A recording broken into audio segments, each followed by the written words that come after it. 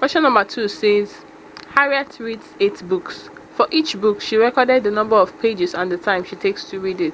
The scatter graph shows the information about her results. Now, this is scatter graph. And then question number 2a says, describe the relationship between the number of pages in a book and the time Harriet takes to read it.